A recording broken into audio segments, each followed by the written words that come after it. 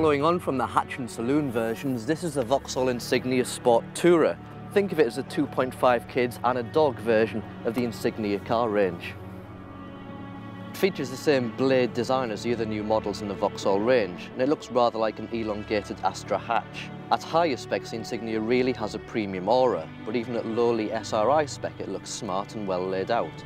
The ride is as relaxed and comfortable as any of the other new Vauxhall models, but because it uses the same running gear as the hatch and saloon, it feels pretty poised when driving as well.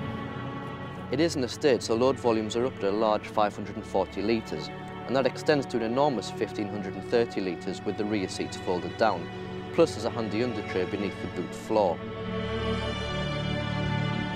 Our engine pick is a 1.58 bhp 2-litre turbo diesel, but there's a lower powered version of the same engine which will be more popular. There's plenty of decent petrol units too.